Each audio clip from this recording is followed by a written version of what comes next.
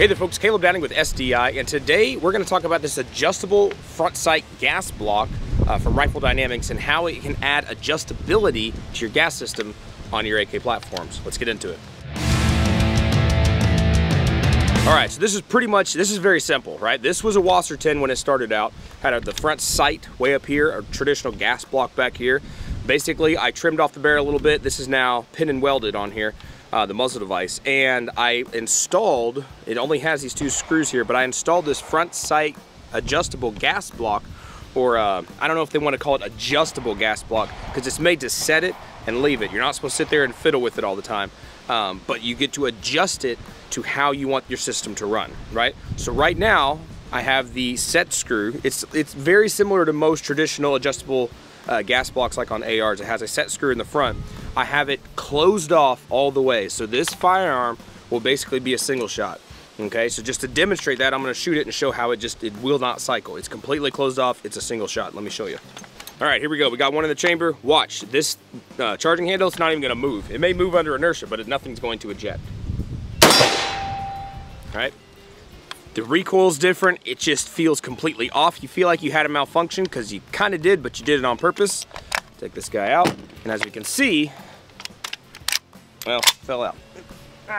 As you can see, it fired, but it did not eject. It didn't do anything. If you're gonna fire this thing suppressed, you know, you want to get the most out of your suppressed system, you could do this. This would be an option for you. So this is as quiet as this AK platform is gonna get.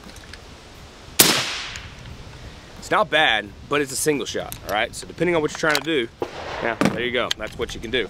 But that's not what we're trying to do. We're not trying to close this thing all the way off. That's just for demonstration. So let me open this guy back up. We'll open it up all the way, and I'll show you how this guy looks overgassed, and then we'll tune it back down to where it's supposed to be. All right, and like I said, you basically just stick your Allen key down in the front, and you adjust the gas this way. It doesn't have detents, doesn't have numbers, so you're gonna have to be, you know, a little bit careful. But this is how you adjust this guy. All right, so now we got this guy opened up all the way. Hopefully you can see that he's opened up all the way. All right, so load this guy. Now he should fire, but he's probably gonna be way overgassed. Yeah, shooting it out over there. You can feel the recoil. It's like an AK. It's like an AK. We do have a comp on there, but that's still an AK. All right.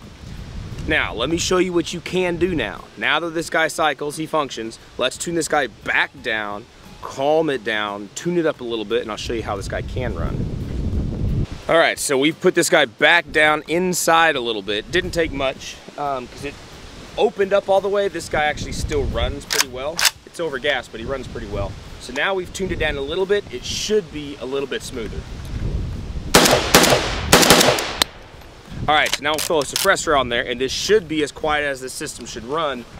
It's semi-automatic, not single shot like it was before, but let's see how that sounds. All right, so still not super overgassed, not extremely gassy, and not, you know, excessively punchy with the recoil. So that is an option for you guys if you're looking at adjusting the gas on your AKs. This is an option. This is one I'm very happy with this.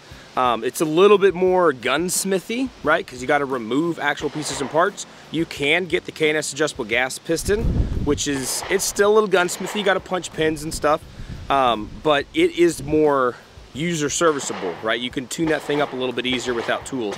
This guy requires tools, but this guy is a set it and forget it kind of thing. Anyway, hope you found that interesting and helpful. If you got AKs, how do you adjust your gas on it? Or do you even care?